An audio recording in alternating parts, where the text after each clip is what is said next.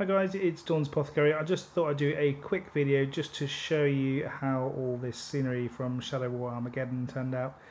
I got it all when it came out, but it's taken me a while to really get through it and kind of finish it to a standard that I was happy.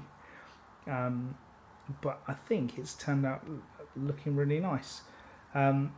It's just in case for people who don't know, it's all kind of modular, it all comes apart. And there's a reasonable amount of it, given that it all came in a starter set. One of the big things I'd say, there's a lot of detail on it. So if I kind of take this off the top here, so there's lots of things you can do with it now. I kind of did a combination of a bit of kind of flat painting, a little bit of dry brushing to try and pick out some areas of rust.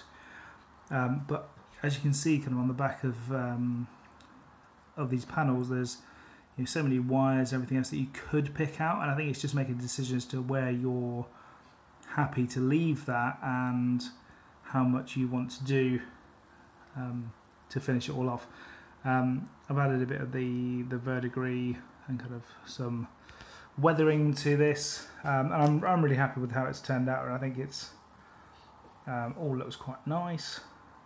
It has taken me a little while, which is why I was quite keen to get up a video just to show you how it's all turned out. I put a few pictures on the Google group over the last little while. We'll just need to really make a decision on what I'm going to do next. I am thinking I probably need to paint up a few more marines, and I want to do a little bit more of the stuff I already had before I start thinking about painting up anything from the new box set, because I've just got lots of half-finished stuff, as we all tend to have. And we will get those finished, and I will come back with another video hopefully in the next little while. If anyone's doing the Warboss Tay July painting challenge, good luck to you.